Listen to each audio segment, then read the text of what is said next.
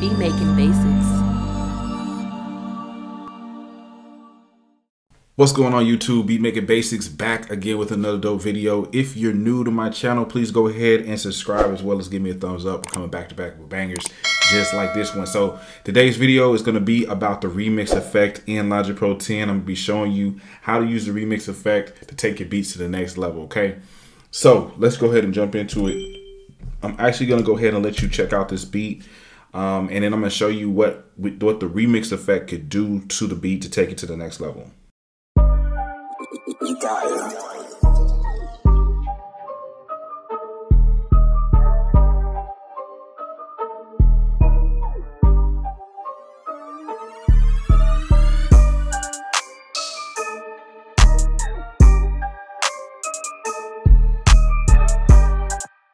So that's the beat.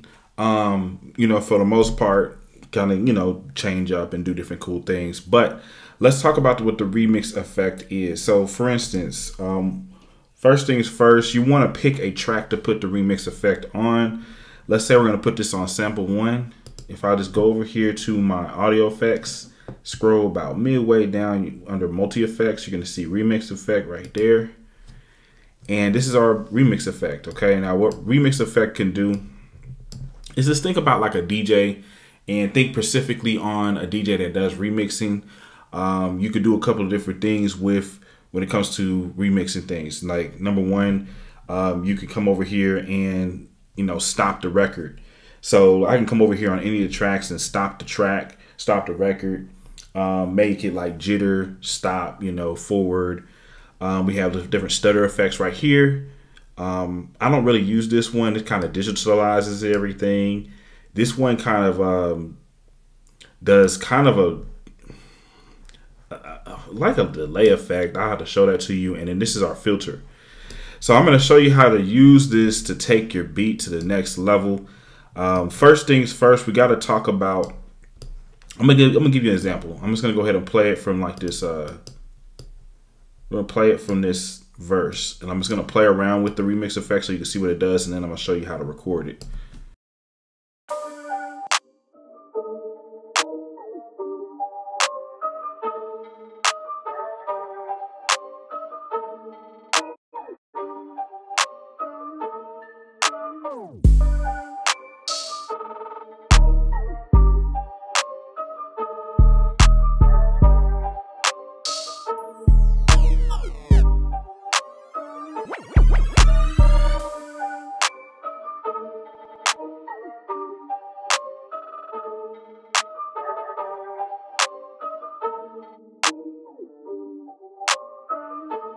All right, so cool. So you just kind of can see what this remix effect can do, at least. You know, like I said, this in live in action. In order to make sure that everything that you just did is saved and actually recorded, you're gonna have to actually come to your track right here and make sure your inspector is up. You know what I'm saying? So you can see this view right here.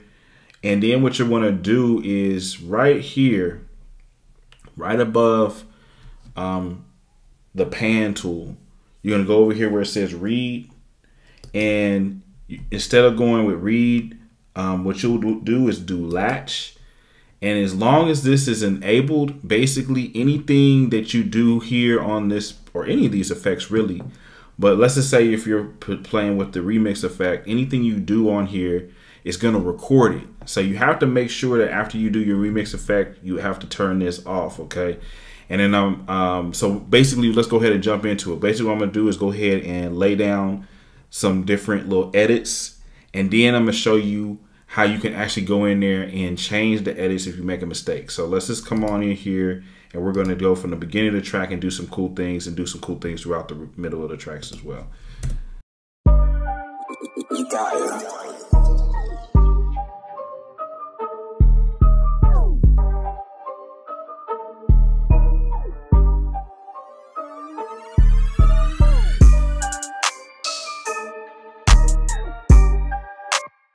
So for instance, we just recorded something. I'll just play it back just so you can see. You got it.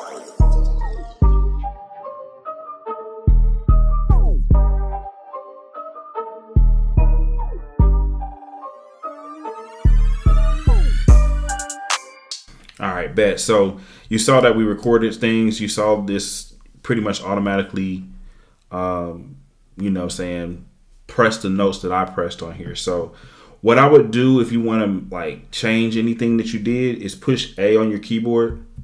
And what that's going to do is pull up your automation, and you can come over here where it says latch and then just go ahead and turn that back to read. I'm going to hold down option and then scroll left or right on my keypad or mouse to zoom in. And if you look close, you can see these different lines here, and these different lines represent different automations, if you will. So under here, if you click on volume right there, you can go down to the different things that have been used. So like for instance, say this tape stop effect, I can come over here and I can adjust this if I want. Like for instance, say if I was just a little off, I can move this guy right here. Let's say if I don't want this tape stop effect right here in the middle, I can just take it out like that. And then I can just keep on going down the list here and either move it around or just completely take it out of the equation. So let's just say we like what we did right there. Remember, everything is selected to or set on read now. So it's not going to record anything. But let's go listen to it again and see, you know, if it changed up what we did. You got it.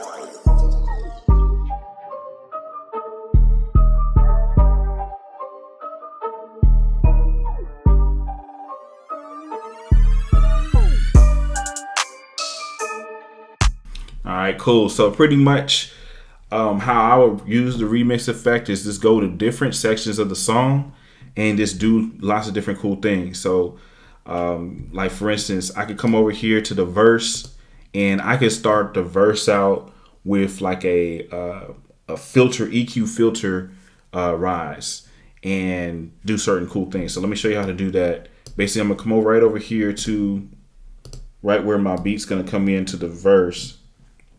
I'm gonna change this from read to latch.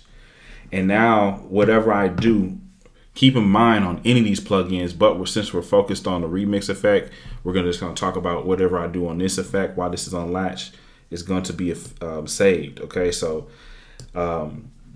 this is our filter. And so if I like push right here and move on up, it's gonna create like a, you know, ascending filter or EQ filter on this track right here that we're on. So let's check it out. You got it.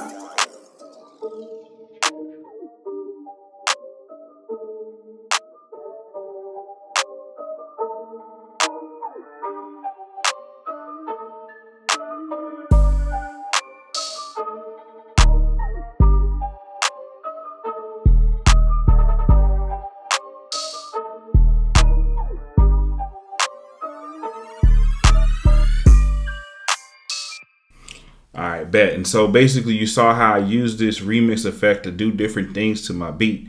If I was to take this back, you would see that I, you know, did different things. So I'm going to turn latch off just in case I touch anything, don't want it to record it. But I'm going to hold down A, push A, and then you can see, you know, anything I did is going to be right here.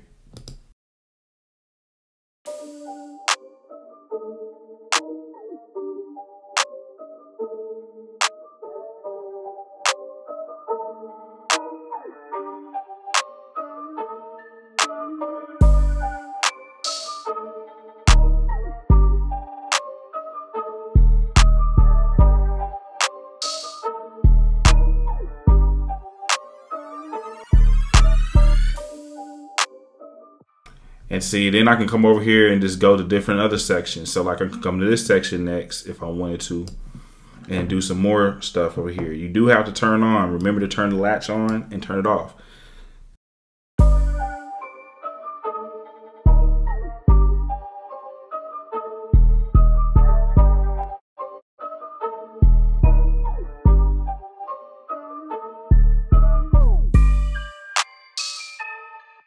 You know what I'm saying? Got some real cool effects going on just using that remix effect.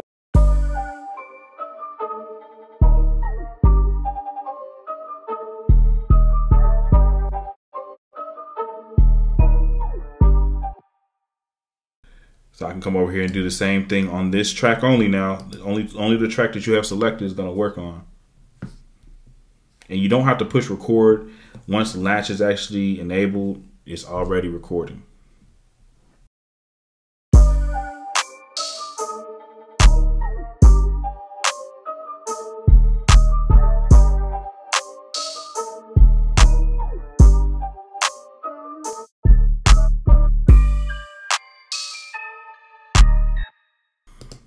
You just keep on going to different parts. Like if I wanted to, I could do a little bit more jazzy stuff at the end of the beat.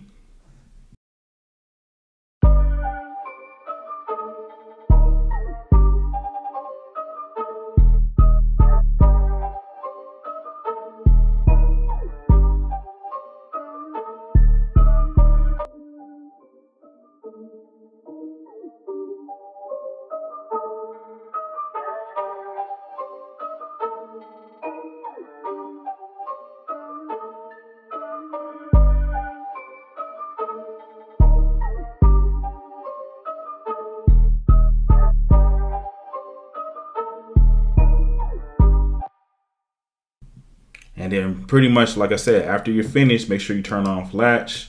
And you can always come back in here, push A, and select different things that you want to change if you do want to change everything. So pretty much that's the tutorial for the day, man. Make sure you go to my site, beatmakingbasics.com. We have courses that you can get. Grab one of those courses. I'm telling you, it's going to definitely help you out, especially if you are a beginner. I have this code beginners course. It's going to take you through the whole fundamentals of music production. And then I also have a course on how to make beats in Logic Pro 10. Real thorough course, takes you through everything. And also we have our 100K giveaway. So on our journey to 100,000 subscribers, we're going to be doing some giveaways at certain milestones. So make sure you get your tickets.